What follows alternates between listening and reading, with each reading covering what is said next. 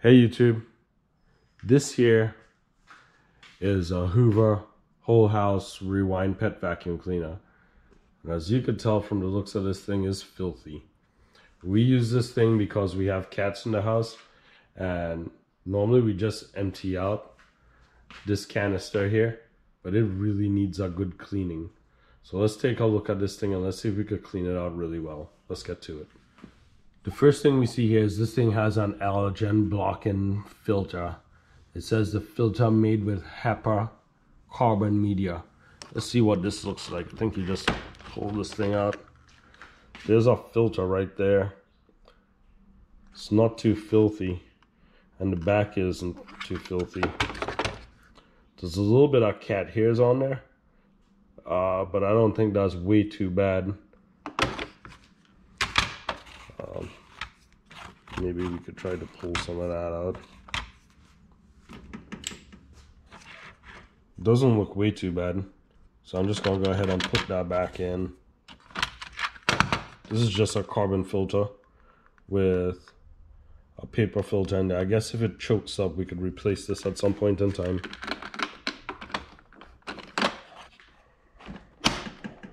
That clicks in place. Next thing we want to do is take this canister off and see how we could open that up and clean all the junk out. There's just a button on the top, press it, and it comes right out. On the top of this canister, there's a little indicator that says if it's red, rinse the filter and check for clogs. I don't think I've ever seen this thing red, but this thing still looks filthy, so I'm going to take it apart and see what we could do. The canister here says you should clean this thing monthly and rinse it out. But guess what? I don't think we've ever really done that. All we've done is really just push this button, dump all the trash out, and then put it back in service.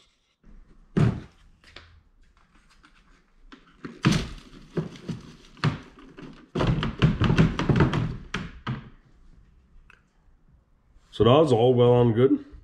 But what about all this other junk that's stuck in there? How do you get all that stuff out? On this vacuum cleaner, you can twist the cap off. You might be able to see it in the video here. There's a lock, unlock.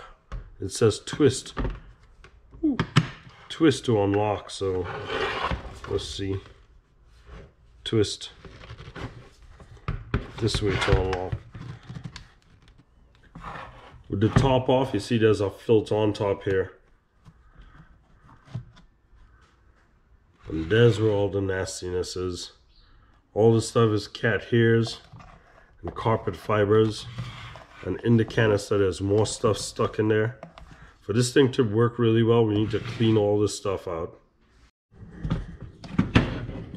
According to this canister, you should be able to wash this thing out. I'm just gonna take this out into a big trash can and beat the living daylights out of it to get all these fibers out. This looks a lot better than before. Maybe we should actually wash it out with soap and water, but I'm not gonna do that today. We're just gonna clean it out like this. Then this canister comes out, and there's more stuff in there and more stuff around here. Man, this is filthy. 3 screws that takes this apart, and then we could take this outside and just blow it all the way out. Just blow all the dirt out and blow everything out of this canister too.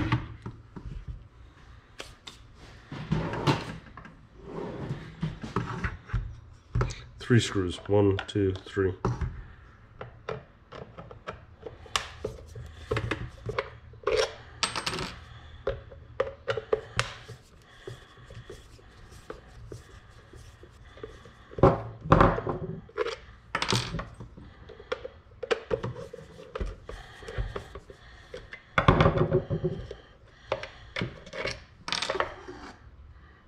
Alright, I'm gonna just take all these pieces outside and just blow them out with a blow up. Just blow it out into the yard and come back and reassemble everything.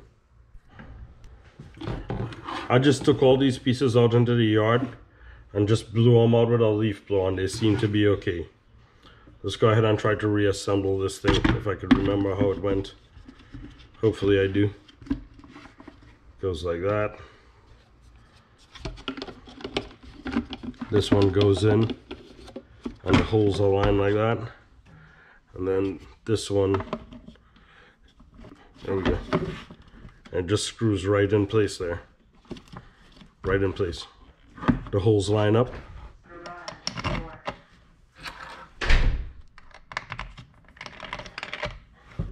And we're just going to screw these back in.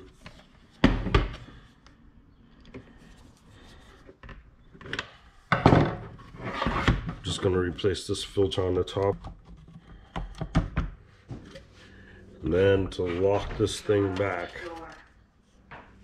and there's just a couple of arrows here. You just got to line back up and just twist it back to the locks. There we go. It's locked. Now let's put it back together. Alright, we're all assembled back together. The only thing to do is to try it out. So I'm just going to try this out on the plain concrete floor. It's on and running. Seems to be good.